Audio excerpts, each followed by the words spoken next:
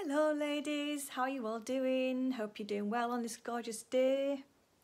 And if you come on live, say hello when you're coming on. And if you're watching the replay, say hello, put in the comments below that you've watched my live. And yeah, I'm just seeing who's... So, how are you doing? I want to talk to you about magnesium in my video today. And if you're joining my videos for the first time and you don't know who I am, I'm Andrea. I'm a women's health coach and I specialise in helping women in perimenopause and menopause, helping you to understand your symptoms and creating solutions and help and healing for your symptoms so you can go on to create a healthy life. So yeah, magnesium. And it's just a wonderful mineral. It's one of my favourite minerals. It's one of the macro minerals. Now, your macro minerals are sodium, potassium, calcium and magnesium. They're the four main minerals. And minerals are so important in your life. A lot of people, they focus on the vitamin side of things, and you know that they don't seem to forget a little bit about what minerals do for the body. They're like switch everything on in your body, and they're really important. And I think a lot of the minerals nowadays in our modern day life, we're lacking in essential minerals because of the way that our fruits and vegetables are grown now. I don't think the soils are as mineral rich anymore as they used to be, like years and years ago. And so maybe and a lot of the fruits and vegetables, they're picked before they can ripen fully. And then that cuts down the mineral content of the fruits and vegetables as well. If you notice, if a lot of you see in the bananas in the supermarkets, they're really green, and a lot of the apples, and then the mangoes and things like that, they're so hard. They take ages to ripen, and that can affect the mineral content of the fruits and vegetables. So magnesium does lots of different, processes in your body, and especially it can control the other macro minerals, your potassium, your sodium, and your calcium as well. So calcium is a bit of a dumb mineral, and it has to be shown what to do and where to go. So this is where magnesium comes in. They both work together. Calcium constricts your muscles and everything in your body, and magnesium is a more of a relaxant. It relaxes your muscles. So if you're magnesium deficient, you could have like lots of issues, say maybe PMS, you're anxious, you're feeling weak, fatigued, because magnesium plays a part with your energy levels and how your ATP is produced in your body. ATP is your energy source. And because it plays a part in that, so you might have fatigue, you might have lots of period pains, really bad period pains. It could be magnesium deficient, anxiety, depression. It affects that. Lots of twitches, muscle cramps. If you have like restless legs, then you may be magnesium deficient as well. So if you have a lot of these symptoms, and you can create a lot of these symptoms, especially in perimenopause, because your body is coping with a bit of stress. And nowadays we have more stress in our life than ever before, and lots of different stresses, and this can rob your body of magnesium as well, because the more stress that you have, more stress your body's experiencing, the more that you will lose magnesium as well. So it's really beneficial to look at foods first and then supplement. I think supplement nowadays of magnesium is really essential. You've got foods like carrots, buckwheat, avocados, peas, sweet potatoes contain your magnesium. And also if you're craving like dark chocolate, I know the dark chocolate can be the sugar cravings as well, but cacao, cocoa does contain some magnesium as well. So that can help if you're having some good quality dark chocolate. So I'm looking at some supplements then. What would you look for in a supplement? Because there are so many different kinds of magnesium. I don't know if you know that, but there are some good magnesiums and bad magnesiums. And so the supplement is really important. You want to look for good quality one that doesn't contain lots of fillers, magnesium stearate and lots of other different things. You want it to be more natural. You don't want it to contain lots of fillers, because the quality of that magnesium won't be as good.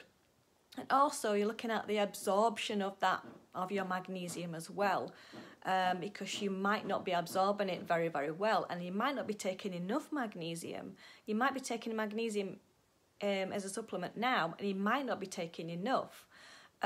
You would need to take at least 400 milligrams a day, and for some women more than that, especially if you're suffering with really fatigue and lots of issues with PMS and things like that. You may be really deficient, so you maybe need to up your levels a bit more to get your levels back up again in your body.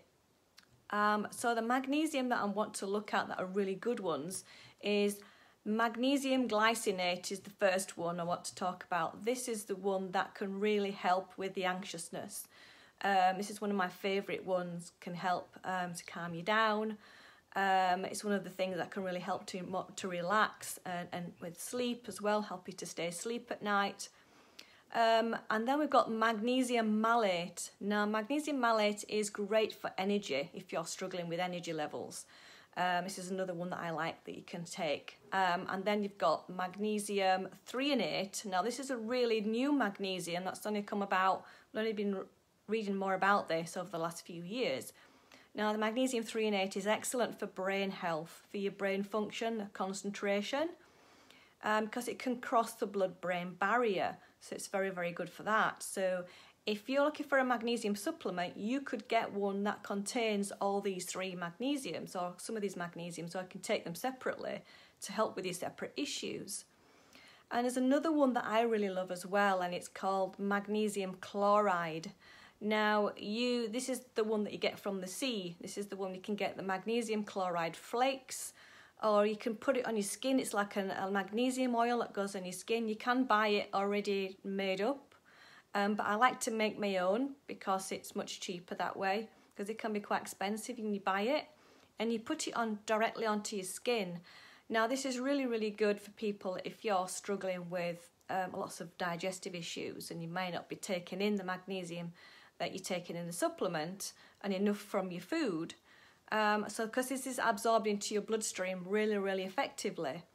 And it can also help with your stomach acid as well, because it's called magnesium chloride. And I like to use this in the morning and in the evening, as well as my other magnesium supplements that I take.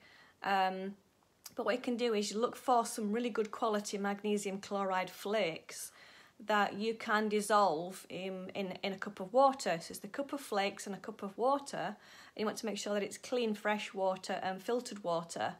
And you just leave it for the magnesium flakes to dissolve in that hot water, and then you leave it to cool, and then you get a bottle with a spray on it so you can spray it onto your skin. So I just spray it onto my skin, mainly just on my arms or on my legs, and it can cause a tingling sensation on your skin, and that tingling sensation can be a sign that you may be magnesium deficient. And when it dries on your skin, it can be a bit sticky or a bit like salty residue. So what you can do is you want to leave it on for at least half an hour for that absorption to take place into your body, into your bloodstream. And then you can wash it off if you don't like that sticky feeling on your skin. I know I sometimes wash it off, but when I put it on my arms, I don't notice it as much as rather than being on my legs. So I hope that's helped you about magnesium and what it does. And I find that, so many people can be deficient in magnesium now. And so I've put a book together about the different types of magnesium. If you want to download that, I'll put the if you want to download the book, let me know in the comments below. Put yes please that you want the magnesium book, and explains lots of the different magnesiums, and there's a few recipes in the book as well. So one of the ones that I don't really like is the magnesium oxide. I'm not a big fan of the magnesium citrate, but it's not too bad. But those are not very good ones. The magnesium oxide is not very good at all. It's not very beneficial for the body, so I would stay away from that one. But yeah, let me know if you want my book, and I'll give you the download link where you can download it. Also, magnesium is really, really good for protecting your heart health as well. You know, so that's very, very good as you're getting older. You want to protect your heart. When you lose estrogen, you're not protected with the estrogen anymore with your bones and your heart health. So magnesium is really excellent, can protect your heart as you're getting older as well.